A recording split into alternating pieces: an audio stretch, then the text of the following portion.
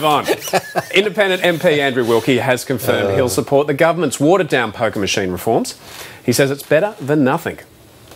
I'm giving this my reluctant support. This is not what I would do if it was up to me. It is very, very unfortunate that the government walked away from the agreement it made with me after the 2010 election.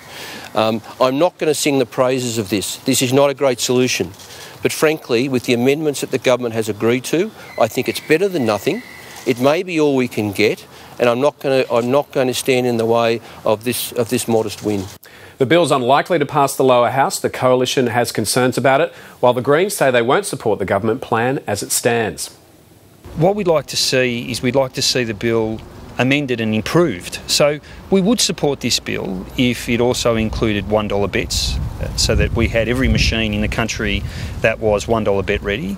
We'd also support the bill if we had a start date. Families and Community Services Minister Jenny Macklin has ruled out the $1 bets idea. She says that would be too expensive.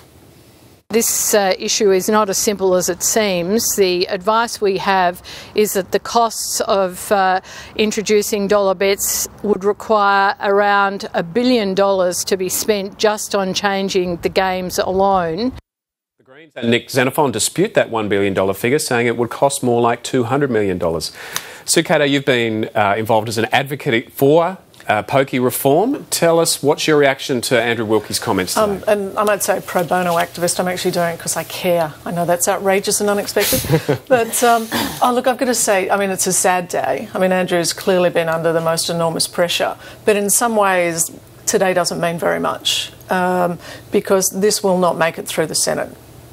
And, you know, I know some of the attacks have been, well, if you knock this legislation out, you know, you're left with nothing. Well, quite frankly, the legislation as it currently stands basically delivers nothing. Why is that? Well, what it does is it sets up a trial, which will take a year or so. The clubs are still playing games in Canberra about what that's actually going to look like.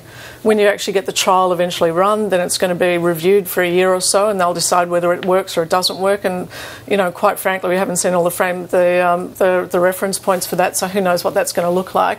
So by the time you get to 2016, 2018, you'll find that it's all been a dreadful failure and we'll be back where we've begun. But because there's a process in place, nothing meaningful can be done between now and then. It's a really rotten outcome. OK, let's go back to the idea of the $1 maximum bets. The Productivity Commission recommended that. Their idea was to reduce it from $10 maximum bets to $1 maximum bets, so that instead of losing a maximum of $1,200 an hour, you could lose only $120 an hour. Now, the Greens and Nick Xenophon say they'd like to amend that bill to bring in $1 bets. What hope is there of Labor supporting that particular aspect? Absolutely zero, because their masters in the clubs don't want it to happen.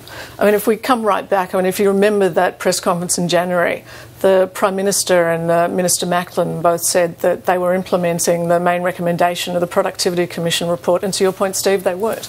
The major recommendation was 1/120, so maximum $1 bet with a maximum loss of $120 an hour. That was their recommendation, and they suggested mandatory pre-commitment as a perhaps also.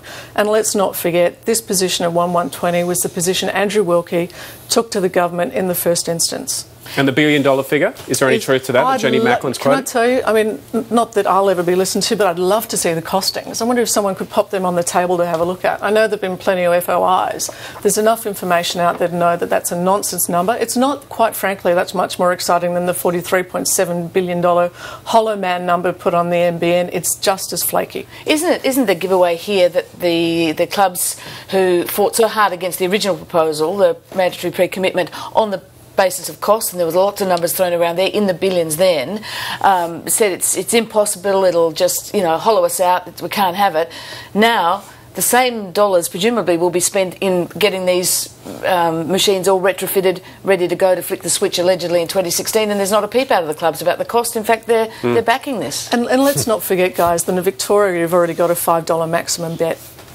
And goodness gracious, the sky hasn't fallen. And no one said how much that cost, so presumably it wasn't too outrageous. The actual numbers are pretty small when you have a look at it. I think it is very small. Very small. Peter, what's your reaction to Andrew Wilkie's backing down here? Well, just on the, on the trial, yeah. I mean, what'll happen? They'll all go down to Queanbeyan, So, I mean, this trial business seems to me, not that I know much about pokies, but that doesn't seem a really plausible proposition. I think the truth is that as Sue really says, basically nothing's going to come of this. And I sort of find it quite incredible because Andrew Wilkie thought that he was dealing with people that he could trust, and the fact is he found out earlier this year that Labor, turned against him. And yet his political position is he's still prepared to stand up as he did today and said, well, it's not much, but I'll give it some support. And Peter, it's you know what's going to happen politically?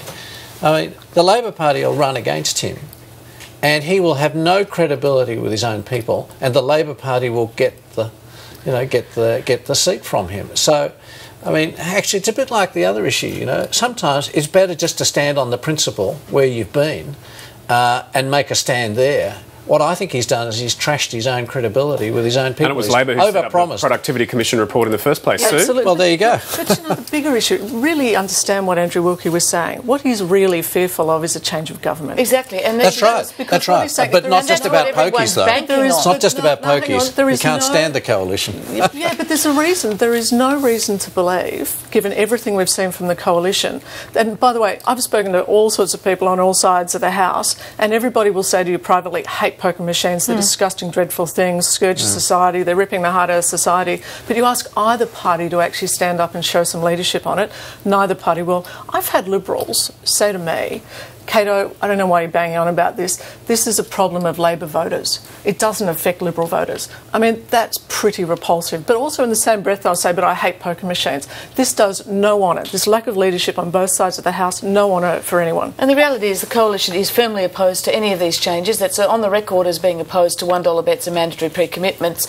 The polls suggest there will be a change of government. That government will be in place, likely as not, at least 2, if not 3 terms. There ain't nothing going to happen on this. And I think I might have read in a newspaper recently that Anthony Ball was sort of sitting on a head table with Tony Abbott the other day at a function. I mean, we understand the way this works. All right.